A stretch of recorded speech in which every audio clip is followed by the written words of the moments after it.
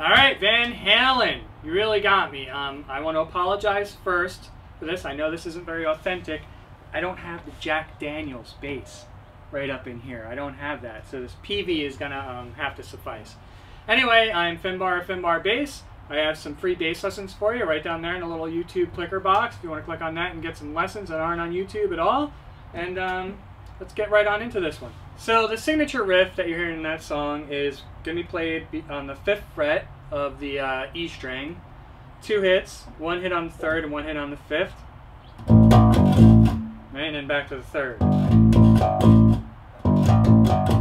Just like that. Plays that quite a bit during the song. Throws in a little bit of riffing here and there. A couple riffs, something like, right? Whoops. Just show you that one real quick. What that is you're going to be going 3rd, 5th of the E string, and then the 3rd fret of the A string, and then you're just going to hit that octave. That's really the important note to ring out there, so you can actually hear the bass over the guitar. Then you're going to go from the 3rd to the 4th of the A string, and then play that octave as well, which is the the 4th fret of the D string.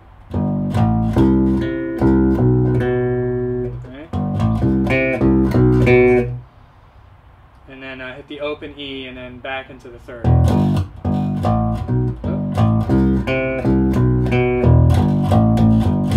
And then back into it.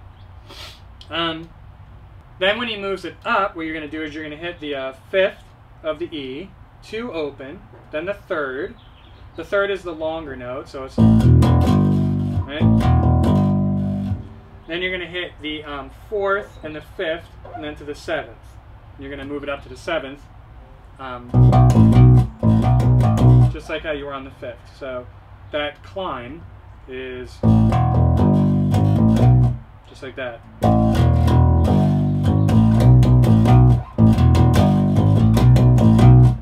Right?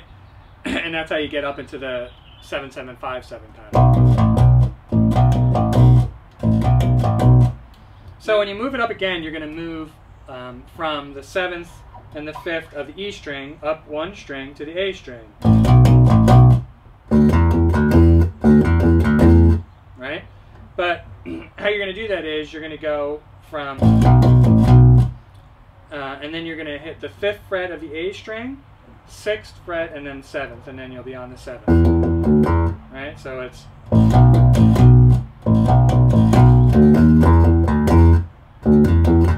little climb involved there.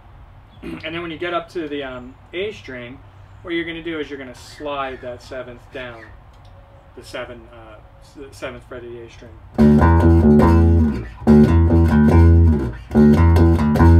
Because it adds drama. And then you're going to add the open E into that.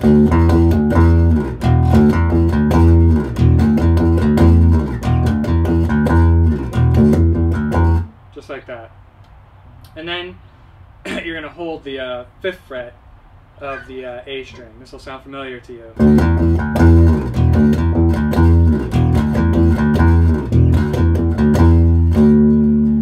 Right before the guitar solo, he plays a little chord there.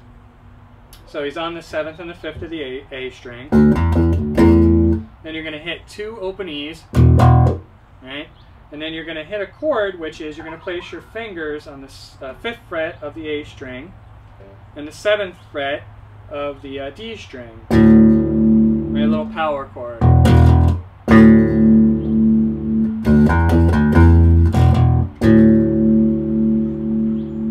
Just like that. When you do a chord, obviously, you're plucking them with your fingers, both, but you're letting both notes ring out. You're hitting them at the same time. Right? Just like if you're on a guitar. Okay, just to show you another fill that he does. This is when you're on the E.